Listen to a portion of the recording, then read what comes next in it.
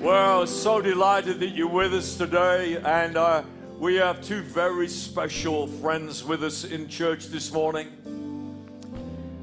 Pastors Mark and Jan Serpentine. Let's give them a great welcome this morning, all the way from South Africa, just north of Cape Town. And you know, everybody thinks Cape Town and around that area in South Africa is hot all the time, but Mark, Jan, it's your winter right now, so you're used to cold and rain there. So today's a nice day for them. It is so good to have you with us, and I'm going to be inviting Mark onto the platform to help me. I'm not sure whether I think he knows that in a moment, not yet, but I just want to tell you about Mark's life. Raised from the dead, not once, twice. Twice. We have our own Lazarus with us this morning. But as if that wasn't enough for him and his wife, who I have to say is a great woman of faith, he's carrying with him right now inside his body 24 kidney stones, correct? A few days before you flew, you had an operation to bypass your kidneys, and they said you can't fly. You said, I'm going. I have never known such an inspirational man that takes all this on the chin and still believes God. Still believes God. They run a fantastic church called Rock Church in Paarl. But since his resurrection, he's had some other things to put up with as well. So not so long ago, Mark, you went in for checkups and they told you you had prostate cancer. By the time you'd gone back for more tests, they told you it had spread, correct, into your pelvis. They told you, this is for everybody here right now, that either you are here or you know somebody. You were diagnosed when you went back in stage 4 cancer. Stage 4 cancer. And they said, this is it. We've used the best piece of equipment. And Jan, you were in the room at the time, and you stopped the best surgeon in Cape Town. And you said, no way. No way. This is in the doctor's office. No way. He said, yes way. She said, you've got it wrong. He said, love, we can't have it wrong. This is millions of pounds worth of equipment that have done the scan. We can prove to you that he has stage 4 cancer. He has just been told there is no trace of cancer in his body. He's a miracle. Our God is a miracle.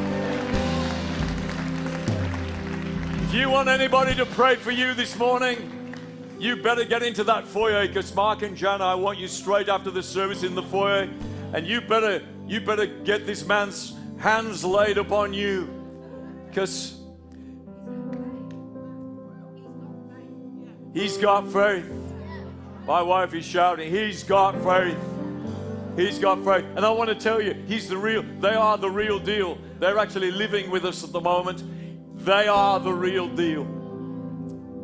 While they've been with us, their church has got broken into. They're having to go through insurance and everything. But you know what? They just keep carrying on and carrying on. And I just want you to feel that spirit, the Spirit of God in them this morning, that says, hey, you may have been diagnosed. You may have been diagnosed with stage 4, and they've said no. Be like Jan. Say, hey, hang on a bit. Hang on a bit. My God tells me that he's my healer. So why don't we stop right now and pray? Ready? Lift your hands towards heaven. In the mighty name of Jesus today. All over this building, everybody down the end of that camera watching later today online, in the name of Jesus, right there on your sofa. We say stage 4 cancer. We don't care. We care about the people, but we tell you, get your dirty hands off these people. I declare today you will not die, but like Mark, you will live to declare the works of the Lord. And right now, come on everybody, we thank Jesus for his healing power in the name of Jesus. Amen. Amen. Amen. Anybody ready for the word of God today? Well, if you weren't here, last week, I was going to say yesterday. I wasn't here yesterday. If you weren't here last week, we started a mini-series, part 2 this week. It finishes today. It started last week, finishes today. It's a quick one. It's called this. Stop allowing folk to keep you broke. There are so many negative people, Mark, so many negative people around. So many people who don't want you to be blessed. They don't want you to be successful. In fact, if you are seemingly successful and blessed and prosperous, something must be wrong with you. So I'm going to do again what I did last week. I'm going to give you 5 things this morning to take home with you. Hang your hat on these 5 things. And I'm going to show you 5 things that are going to change your life. Stop allowing folk, say folk, to keep you broke. Some of you may say, that's a cheesy title for a message. I don't care. Give me more cheese, I say. It's true. Too many people want you broke. So we're going to read the Word of God. It's a really, really long reading this morning.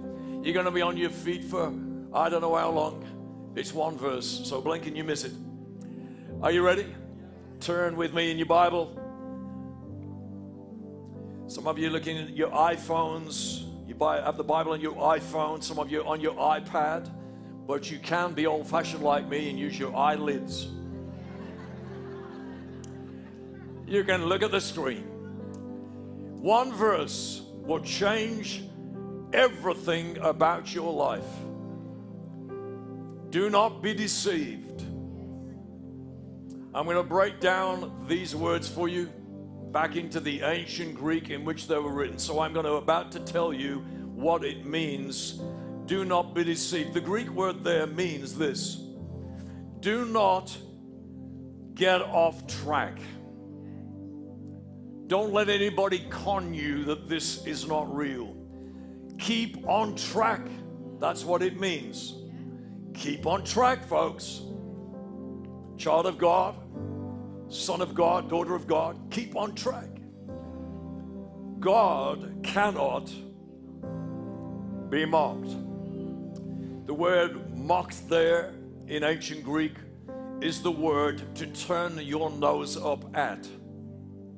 So let me read it again. Do not get off track or turn your nose up at God, because a man reaps and a woman reaps what he sows.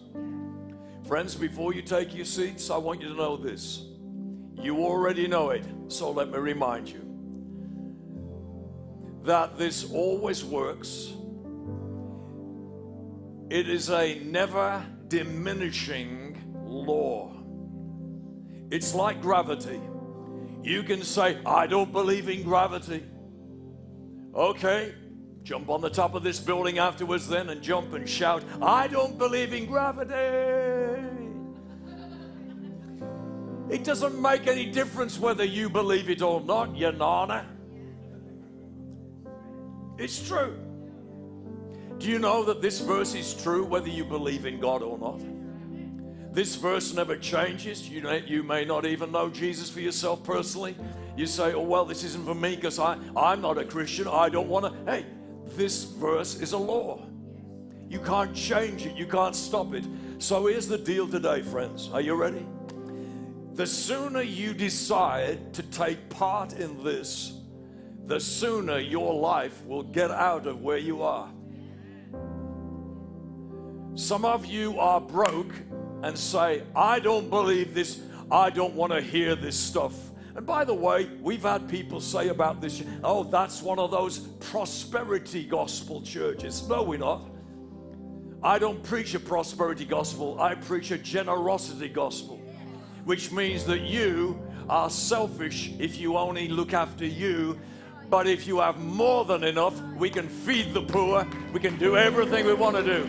So you better believe that the Bible is a generous book. God is a generous God. So this is part 2. Let's have some fun today. But let's hear the word of God, shall we? Holy Spirit, let's go. In Jesus' name. Amen. Take your seat, shall we? This morning.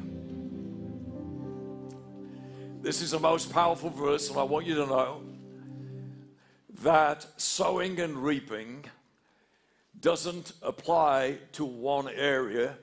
It applies to every area. Listen to me carefully. If I sow love, what do I reap? I don't reap hate, I reap love. If I sow forgiveness, I reap forgiveness. This church, I hope you found it to be true, is a friendly church. We don't put it on. We don't train how to be friendly. We're just friendly because we've sowed for 30 years friendliness towards people. Our church is reaping friendliness. If I sow bitterness, I will reap bitterness.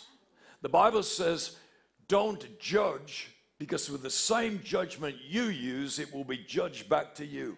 If you keep finding that your mates and your office are very judgmental, or they're always judging me, look in the mirror and ask yourself, how many times do you keep gossiping and judging people? You see, the Bible tells us that sowing and reaping affects every area of our life at all times. However, listen to this carefully.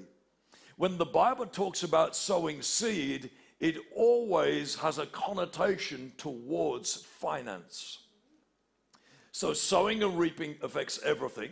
If I sow love to my wife, I receive, or I should do anyway, I'm looking that way, I receive love. Whatever you sow, you reap. God said it doesn't matter whether you agree with it or not, it still works. You can be 1,000,000 miles away from God today. It is a law set into this world. You can't escape it, so you may as well join in with it. When I came to know Jesus at 17-ish years of age, I decided the greatest way that I could live my life was to participate in sowing and reaping. In Genesis 8:22, it's only 8 chapters from the beginning of the Bible, obviously. It says these words, as long as the earth endures, seed time and harvest, cold and heat, summer and winter, depending on where you live, day and night will never cease. There are too many people on our planet right now too messed up trying to save the planet when God has said, I don't need any help. Some of you just got offended by that. Well, Pastor Mark, shouldn't we do everything? Of course we should do everything we can to save the planet. Of course we should be responsible. God gave us this beautiful world. Let's look after it. But God's promise to you is, oh, it disappeared. God's promise to you is somewhere there. As long as the earth remains, there are 4 things that will never cease. If you're making notes, write them down. Take a photo of the screen if you want to. Seed time and harvest, cold and heat, summer and winter, day and night will never cease. Now let me ask you this question. Does day and night happen occasionally? Hello? Some of you are scared to answer because you think I'll get it wrong. This is a simple question. You know, since the day I was born, every day there's been a day. Sounds simplistic, come on. Every night when I went to bed, it went dark. We're blessed with long summer nights right now. Ever since I've been born, there's been cold and cold. Oh, I'm sorry, we live in England. Cold and heat. In Cape Town, South Africa, it's cold. Here, this is what we call warm. They say it's a freezing day. There is cold and heat every year. Every year that I've been born, there has been a summer and a winter. It's like clockwork. So there's been day and night, summer and winter, cold and heat. So they don't happen occasionally when they feel like it. They don't just, oh, I think let's have a day and a night today. They happen systematically every single day like clockwork. We're in summertime now. And because we've already hit summer's day, that means it's going to start getting darker by 2 minutes every day from now on. Sorry to depress you. God times systematically everything. In those 4 things that will never cease, the first one is seed time and harvest will never, ever cease. That means that you can participate in seed time, sowing seed, and harvest every single day of your life till you die. Because like day and night, summer and winter, cold and heat, it is there every single day. It is certainly here today. It will be here tomorrow. Its power will never die. Therefore, you may as well get ready. Just like every year, you get ready for your summer holidays and get your stuff out and you get your bikini and your trunks out and you go, oh, I'm looking forward to the summer. And the kids' paddling pool that's been stored in the garage for the last 3 summers because we didn't have one. Everything revolves around this. Now, I'm taking time with this because I want you to understand something.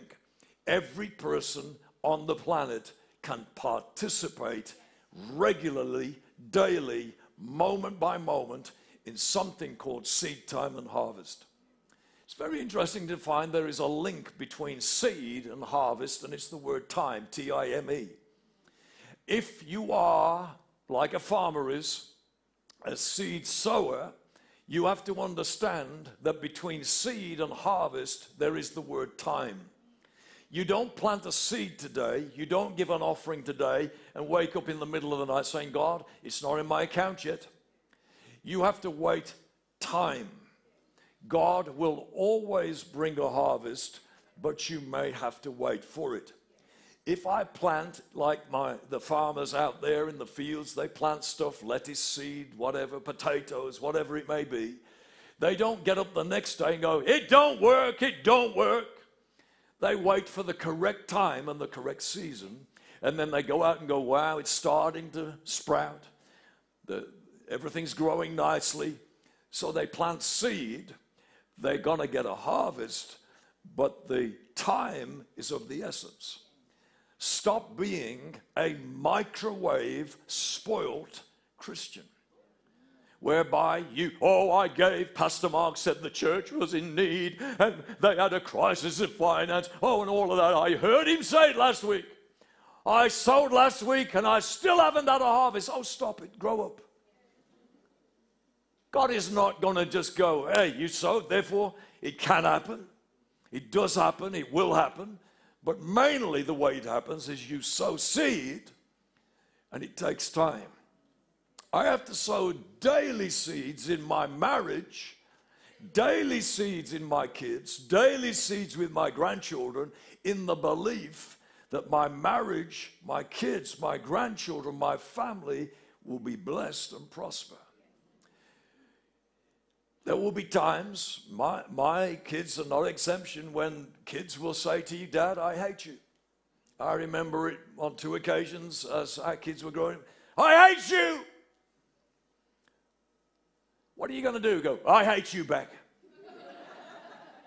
No, into that soil you sow love and expectation that you'll hate one day.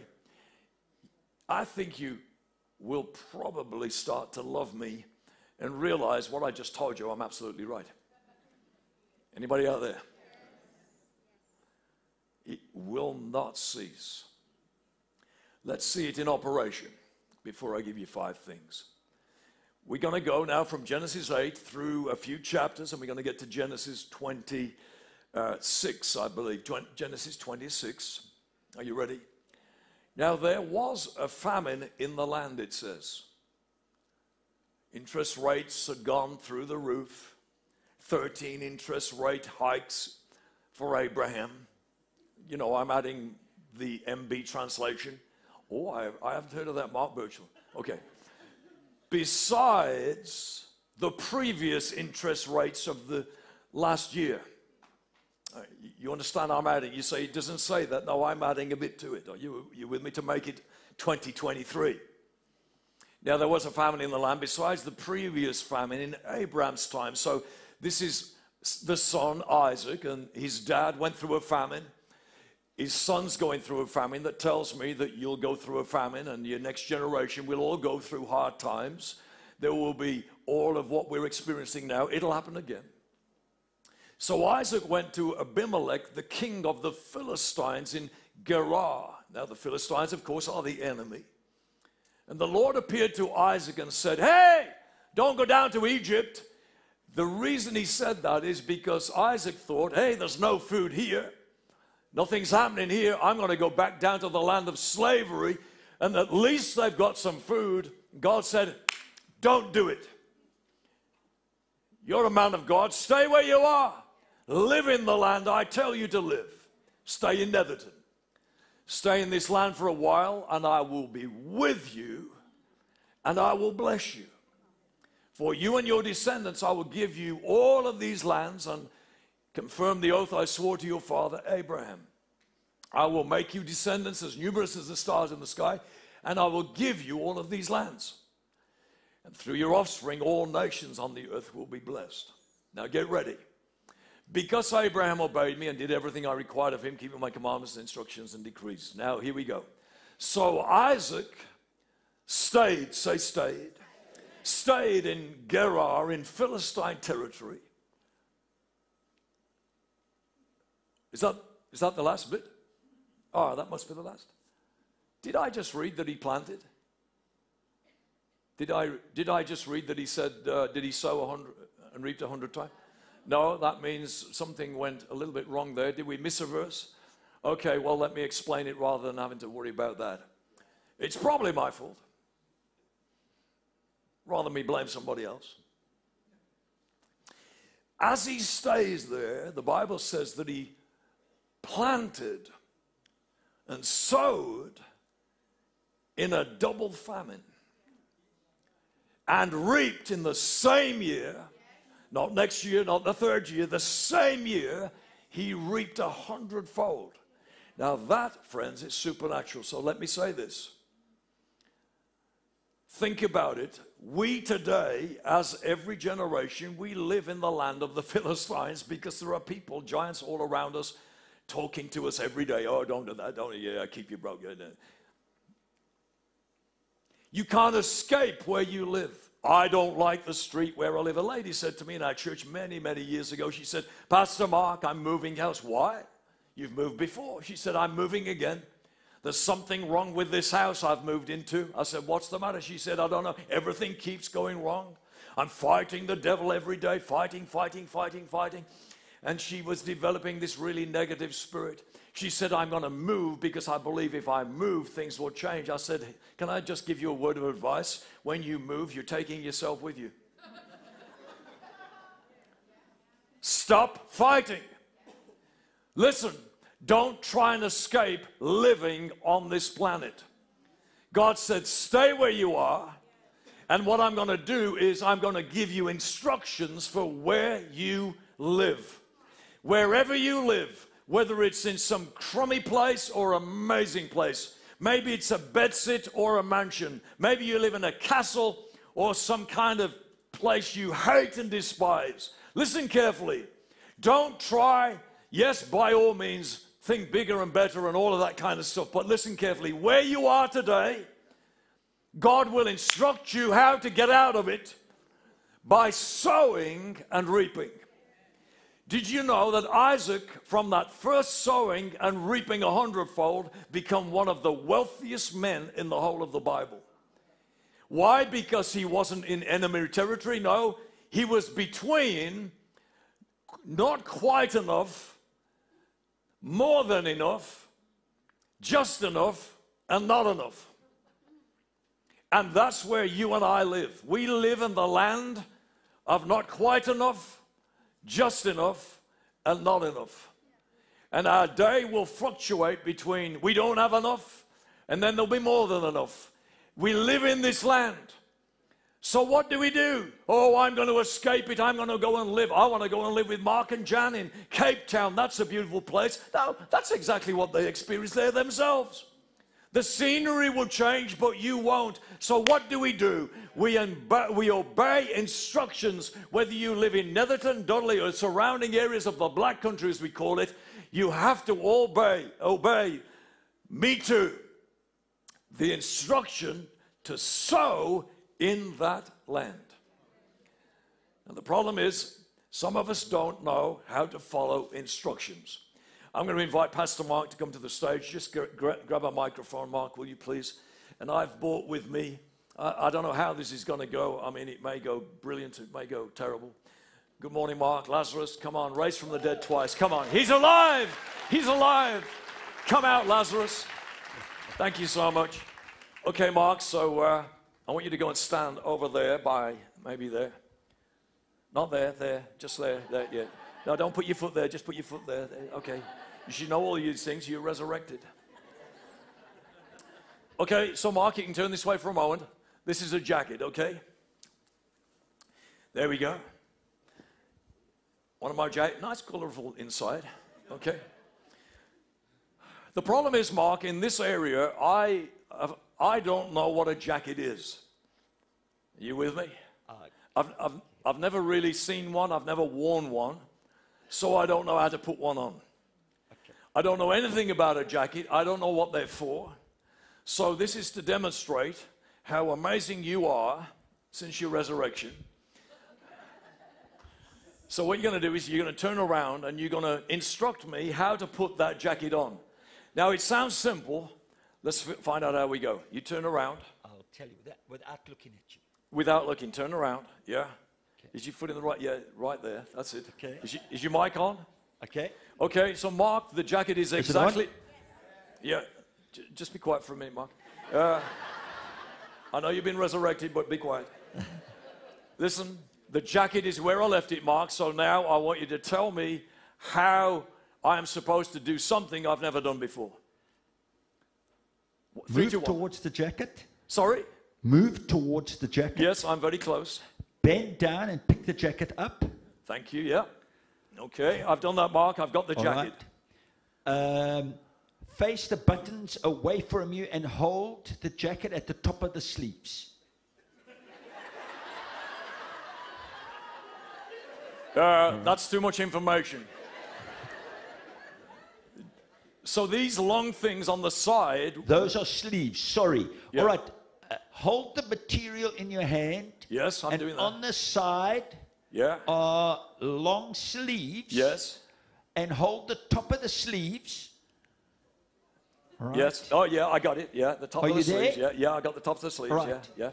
Then what you need to do, take one of your arms and push it through the sleeve. Okay.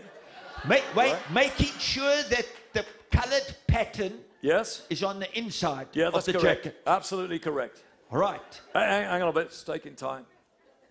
All right. Just a moment. Are you sure I got to put my hands through the sleeve? Through the whole sleeve. Yeah, through the whole sleeve. Stick out the other side of the sleeve. Yeah, I've done Wiggle your fingers. Yeah, my hands are through. I'm wiggling my fingers. Yeah. All right. Okay. But you got to make sure that the side that doesn't have the buttons... The side that doesn't have the buttons. This side, is on your back side. Back side. On my back side? Of your back. Okay, this is... Mark, this is tricky. All right. Mark, it's dark in here. It's dark in here. No, well, push it down so that you can do the buttons up. Say that again. Push the jacket down. Push the jacket so you can down. do the buttons up in the front. Hang on a bit. I can't see the buttons. In the front of the jacket, there will be buttons, and on the other side will be 2 slits. You have to place the button through the slits with your fingers that are through the sleeves. Right. All right. Now, you should be able to puff your chest out. I should be able to what? Puff your chest out. Yeah, I can do that. Because you've done the jacket up, so that you can raise your hands to worship the Lord. Yeah, okay. Mark? Yes? Mark? Yes? You might as well be talking double Dutch. Why don't you speak in Afrikaans or something? I might be able to understand you better.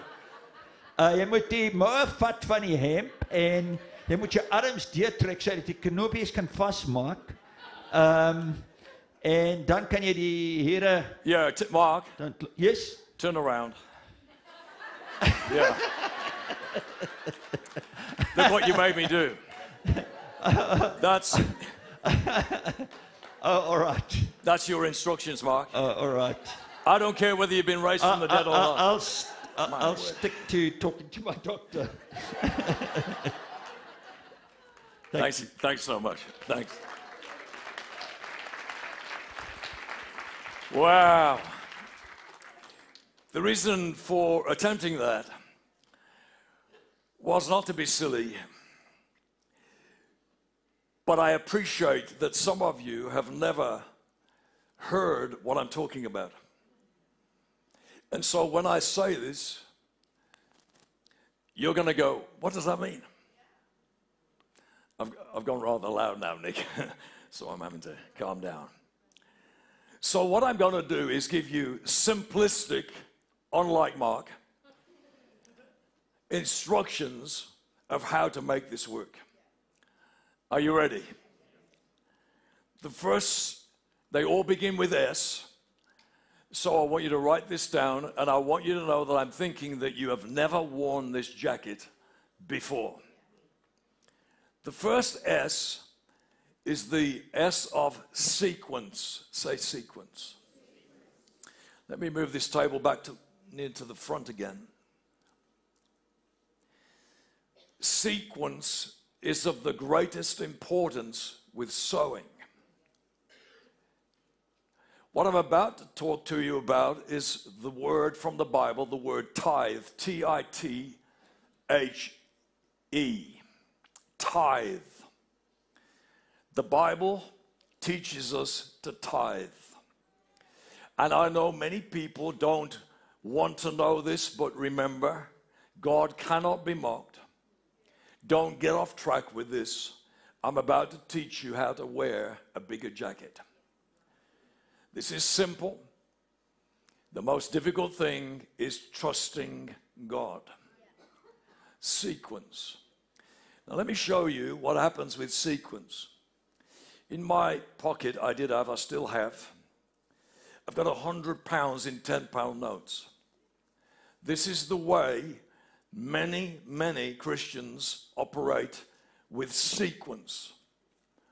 But what I'm about to show you is going to sound overly simplistic, but Mark proved to us, and I proved to you, that I can give out instructions and you get yourselves in a mess. So let me make it very clear where the buttons go, where the inside go, which end. You didn't tell me which end of the sleeve to put my arm in. You told me to put my arms in the sleeve. Here is 10, 20, 30, 40, 50, 60, 70, 80, 90, 100 pounds. This is the way that the average person does it. Gas, electric, car, payment, fuel, mortgage, 1, 2, it used to be 2, now it's 3. Mortgage, kids, school, trips, all of that, food, growing teenagers, or a bit more for them. And, fantastic, I've got my tithe left. Where does that go? Is there an offering bucket anywhere? That goes in the offering bucket there. That sounds very right, but is actually wrong. Because the sequence of the tithe is not 10%. The sequence of the tithe literally means the first 10%. So if I pick up this, what I've put in the offering bucket, and I say, thank you very much, Champions Church, I'll take it back, thank you. I didn't like the message, give me back my money. This is the way, since 17, and now I'm 62, I've been practicing tithing. I've got £100, tithe first. God is able to bless now 90% more than he can bless 100%. The sequence is important. Now I'm going to pay food, car, gas, electric, mortgage, 1, 2, 3. I'm going to do all that I'm going to do, and then I'm going to notice something, that the 90 is now stretched supernaturally, and I'm going to go, wow, how did that happen? I gave because tithing is not about money. Tithing is about trust. You say, I don't want to do it. That's okay. Don't do it then. Don't do it. But there will be always folk around that will keep you broke. Because they will say, you don't want to go to that church. They believe in tithing. No, it's not Champions Church that has a policy of tithing. Champions Church believes the Bible, and in the Bible it says, return to me. Let me give you a couple of things. You can't sow your tithe down. You return a tithe up. This is the mistake you're making. You're putting your arms in the wrong holes. This is very key. I hear so many times, I tithe, Pastor Mark. I give 5% to the church. I give 1% to Aunt so-and-so who lives away and she's in need, so I give her some. I send to Compassion 2%, and the list goes on until you get to 10%. Excuse me? God doesn't ask you to tithe like an apple pie. Oh, I just cut it up into pieces and, as long as I give away 10%, it doesn't matter. So I send it to people and missionaries and family and friends and anybody in need. Excuse me? No. You are mistaking it. You're putting your hands and arms in the wrong hole, and it's all backwards. The way you tithe is that you bring and return it up. If you're sending it down, it's in the wrong direction. The only way God blesses the tithe, which is this year, and people say, tithe? What do you mean tithe? 10 pounds in the 100? Hey, have you ever thought about this, that God doesn't take 90 and gives you 10? He says, can I have 10 and you can have 90? And by the way, once you give me 10, this is going to multiply. Always has, always will. He will open the windows of heaven. One seed of obedience in the tithe authorizes heaven to open. But if you decide, I'm not going to give it to the church because you know what, Pastor Mark may take it and spend it himself. Well, you don't know me then, do you? Wouldn't dare ever touch it. That's why I don't sign checks. I don't have anything to do with the finance of the church. I just get financial reports, then I get on my knees and pray. Hello. However, there is a moment when you sow down. Sequence. Let me tell you what happens if you get the sequence out of order. When myself and Gillian were dating, on a Thursday night, it was quite a time before we were married, we were teenagers, and so we'd fallen in love. And on a Thursday night, for 2 years, Gillian, around about 2 years, on a Thursday night, we would join an outreach team in this area, in this town, every Thursday night, summer, winter, snow, every condition, rain, never mattered, we never stopped. And we would go door to door, knocking on people's doors, asking them one question. If you could know God in a personal way, would you like to? We knocked on hundreds of doors. That's not the point. The point is what happened afterwards. On that team, there was my girlfriend that I was dating, Gillian, 38 years married now. Yeah, that's what I said. How many? Oh, I haven't got that wrong as well. The last time I stood on this platform, it was 38, and now you're telling me it's 39. Next week is my 39th wedding anniversary. And by the way, Mark and Jan are traveling the world because it's their 40th wedding anniversary. So that's a design. Now, of course, I was just joking when I said 38. I knew it was my 39th wedding anniversary next week. I've got it all sorted and planned and everything, as you can see.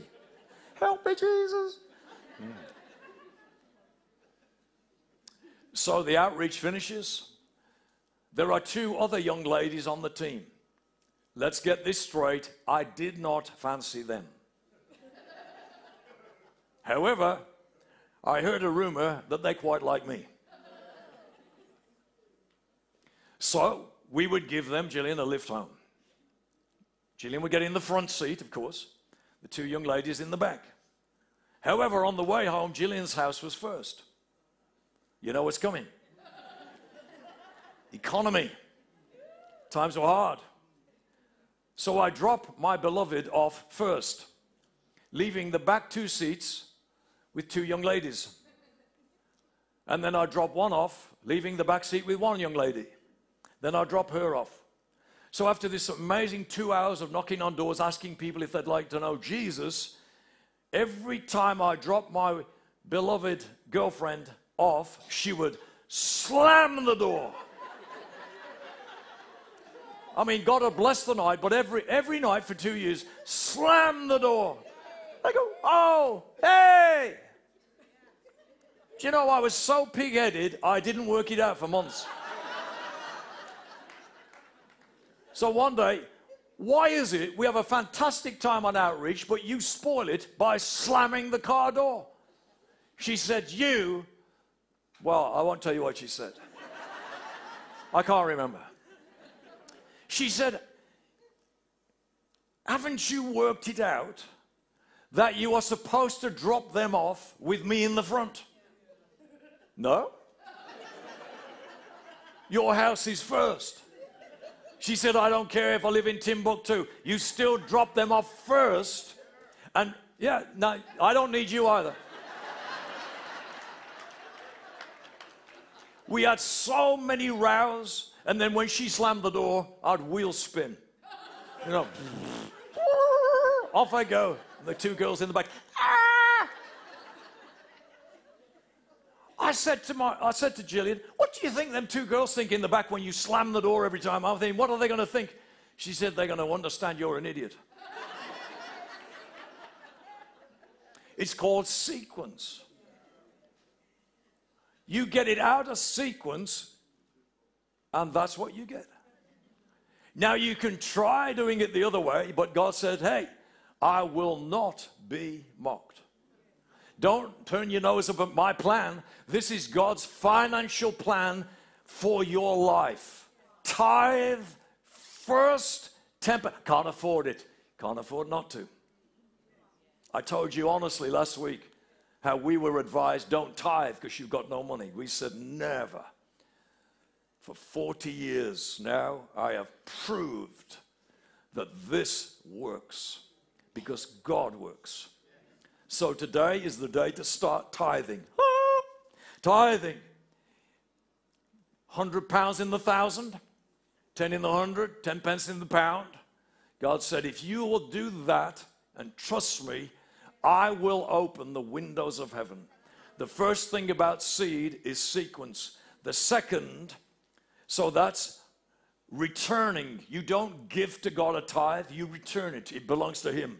He's the landlord of this earth. Your breathing is air. He could take it away from you any moment of any time. Ask Mark. He's had his life taken away from him twice. And God wanted him back. God can go, that's it, it's over. Listen, get your heart right. This is not my thinking. This is not my opinion. This is not our church's, oh, read the handbook of the church. Oh, you have to tithe. Stop it. This is God. This is the Bible. God is rather large. Hello. He knows what He's doing. He said, if you'll trust me, I'll bless this. Stop it. Get on with it. Number 2. So we send our tithe up. You say, what did it do? Put it on the end of the bed and the angels come? No, you put it in the offering bucket. The church is God's way of collecting the tithe. Number 2 is the soil. Say soil. The soil that you plant into authorizes the seed to grow or not to grow. Soil. Where you plant and what you plant it into determines the growth of your seed. And that is called an offering. Whether it's the building fund, or now you can send that to family in need or the poor or Champion's Kitchen. You can give it wherever you want. God doesn't say, I need it there. You do it. But remember this. You can sow down the offering, but never the tithe. Tithe up, sow down. You say, this is so simple. Yeah, well, that was putting a jacket on was so simple. That's why Mark had to explain it in such a terrible way that I didn't know how to put it on. You tithe, you sow down. Somewhere, here we go. We bought these, Gillian bought these seeds along with many other packets in a beautiful old shop with an old man behind an old counter from Portugal. I am most disappointed that I'm going to actually catch a flight soon to take them back, because he showed me a picture on the front of what was going to happen to these seeds, and I have to say that nothing has happened since we got home.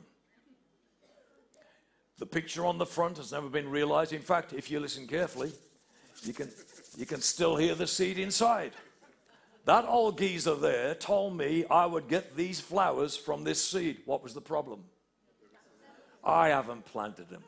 You know, if seeds had conferences, they would make laughing stocks of Christians. Lord Jesus, I'm in total need of finance. Please help me. Jesus, send me some money. Sow seed, you idiot. Well, no, God wouldn't call you that, but I did. So the idea is you open the packet and you sow it into soil. That's why most people come unstuck. We love Jesus. We pray about money, but it never happens for us because we didn't realize, or if we did realize, we don't do it. We don't sow seed. Now, don't sow into something that God is killing off. Don't try and put it on a life support machine with your money. Many years ago, all the offering, all of the tithe of this church, what we call the missions account, we used to send anywhere across the world. Oh, bless them, bless them, bless them, bless them. I said, hey, the problem is we don't know them. We don't know if they're using the money. So now you need to know this church only sows its seed into places we know, people we know, churches we know, because we know that what the soil is. If you are distributing your money, oh, I'm spiritual, I'm sending it everywhere, all over the world, stop it for a moment. Maybe you're keeping something alive that you shouldn't. It's called soil. But remember this little pretty picture on here is just the same as the pretty picture in your head. You'll never realize the dream unless you open the packet and sow it in the soil. Now you sow soil down, you sow seed down. The third one is the season. Season. Isaac sowed in the worst climate. Now listen carefully, coming to a close. The season that you sow in, the critical crisis season, maybe you are stony broke. Thank you so much to everyone that got on board last week in the last 7 days. Miracles have happened in this church. But you need to know this. In a critical crisis season, your seed, your offering is multiplied because it's rare in a famine for seed to duplicate 100 times. So if you're in a critical crisis season, we've proved this time and time again, that what you give in a crisis season, God magnifies because of where you are in a season that is critical. And God says, thank you so much. Number 4, sacrifice. Here we're going to read from Mark chapter 12 very quickly. Jesus sat down opposite the place where the offerings were put, watched the crowd putting their money into the temple treasury. Many rich people threw in large amounts, but a poor widow came in, put in 2 very small copper coins, 2 pennies. Calling his disciples to him, they were worth only a few cents. Calling his disciples to him, Jesus said, truly I tell you, this woman, this poor woman has put in more than the treasury than all of the others. They gave out of their wealth, but she has given out of her poverty, put in everything, all she had to live on. One man, one woman can give £10 and have 10,000 left in the bank. Another person can give £10 and have nothing left in their purse. Tell me which one God looks on favorably. The one with 10 grand left in the bank? They both gave the same amount. It's called sacrifice. In the church, we don't believe in equal giving. We believe in equal sacrifice. First of all, a tithe. There's a tithe to anybody. Whether you've got £100 or £1 million, it's a different amount. It's equal giving. It's equal sacrifice, not equal giving. This lady has appeared in the Bible for 2,000 years because she gave up everything. So that's the second, that's the fourth one. And now number 5, we find the 5th S is the size of your seed. 2 Corinthians 9:6, here we find it. Last one, band are coming up, going to worship. Ready? Remember this, whoever sows sparingly will also reap sparingly, and whoever sows generously will also reap generously. Some of us have got so used to giving out of a thimble, and we want a wheelbarrow back. God says, time to step up the size of your seed. I'm not saying this to try and be showy in any way. I'm just humbly coming to you, I hope, with a right spirit, just to say this. For years, we struggled to give above our tithe and offering, until God challenged us one day, Mark, give 1,000. 1,000. I've never given 1,000. I noticed something happened in our life when that happened. Because the Bible says when you sow generously, you will reap generously. Some of you have been sowing a thimble for 40 years. God bless me, God bless me. God says, listen, I will, but I'm according to this word, I can't bless you any more than this. When are you going to step up? Today is the day for a step up. Say, God, I'm going to trust you. This is not about, let me just give you an illustration. I'm thinking whether I should, I'm going to give this. There's somebody in our church, this is what I found out just this week. This person a few days ago was blessed for a certain reason. They were blessed. Somebody in our leadership team was blessed with £800. And God challenged them before they ever received the money. Whatever you get from this source, they knew something was coming. They said, God said, I want you to give it. So they willingly gave it, and it was £800. Not $799, not $750, not $700. They said, Lord, it's all yours. Now watch this principle at work. 3 days later, their account is empty because they've given 800. They look into their account, true story. I could take you to the person who will verify it. 3 days later, they look into their account, and from a different source, there is £2,500 in their account. Yes, come on, come on. Let's stand to our feet this morning, shall we? The size of your seed determines the size of your harvest. Now remember, tithe up, sow down. What you sow down will determine the size of your harvest. I said it would be simple. It's like buttoning up a jacket for the first time. You go, wow, I've never heard that before. Well, that's why I kept it simple. I'm going to show you 2 photos as we close. I'll move to the side. The first one, here's our new dog, Mabel. This is Percy, the park keeper. This is the field where I walk them every day. You can see there's nothing in the field. It doesn't appear that there is. But underneath these ridges here, it's been plowed. And I know, because I'm there every day, that the farmer, I didn't see him do it, but I know what's under there. There is one potato every few meters. Just one potato, boring potato. So 2 weeks after the potatoes, here's the next picture. That now is old. That was just, what, a week or so ago. Today, when I go over there, masses.